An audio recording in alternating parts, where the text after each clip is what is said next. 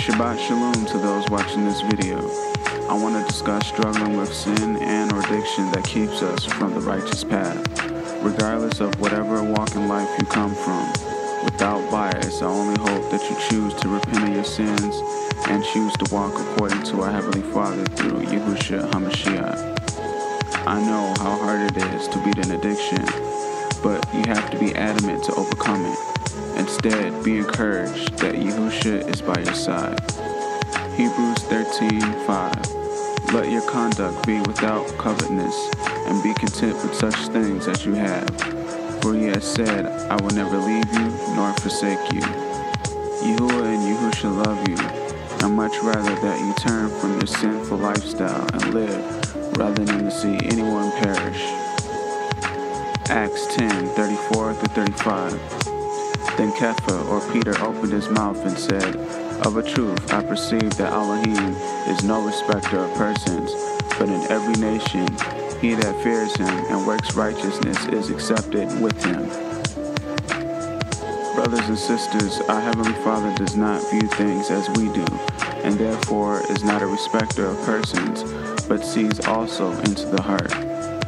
Whether you are of the nation of Yahusha or a Gentile, our Heavenly Father accepts those who fear Him and keeps His statutes and commandments. Yeshayahu, or Isaiah 1:4. Come now, let us reason together, says Yahuah. Though your sins be as scarlet, they shall be as white as snow.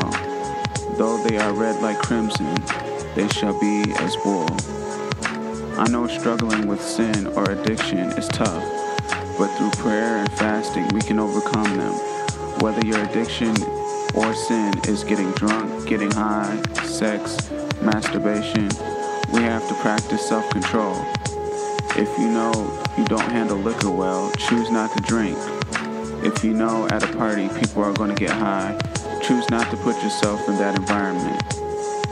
If you lack sexual discipline, don't continue to watch porn or movies or music with sexual influences. Sex in itself is not bad, but in the proper context is meant to be special and feel good within the realms of marriage. In making an effort to overcome these things, we have to remove all influences that provoke us to commit that particular action. You can't give any leeway to your sin or addiction. You have to nip it in the bud and keep all influences away to remain strong. You have to remove anything that entices you, whether friends or family or even your spouse. Remove yourself from those types of people if their influence is bad. 1 Corinthians 15:33. Be not deceived. Evil companions corrupt good morals. For those of you hearing this, brothers and sisters, I encourage you to be strong. Overcome and allow Yahuah and Yahusha to come into your life and to choose the good and not the things of the world.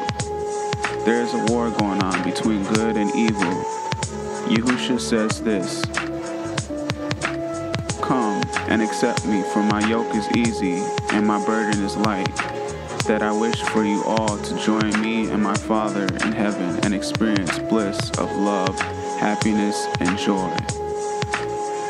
While the adversary wishes to tear us from that, he says, no, continue to kill, continue to lust, get drunk, get high, indulge in the desires of the flesh. Know for certain that these things will all lead you to hell. But through YAHUSHA HA MASHYACH, we can overcome them. Yohanan or John 16:33.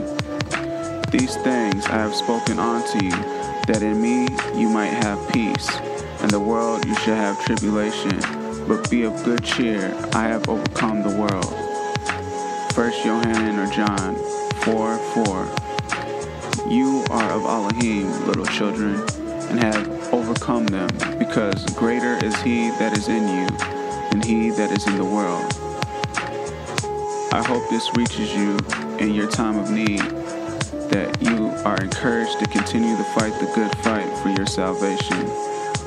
All praise, honor, and glory be unto our Heavenly Father Yahuwah, and to His only brought forth Son, YAHUSHA HA MASHYACH.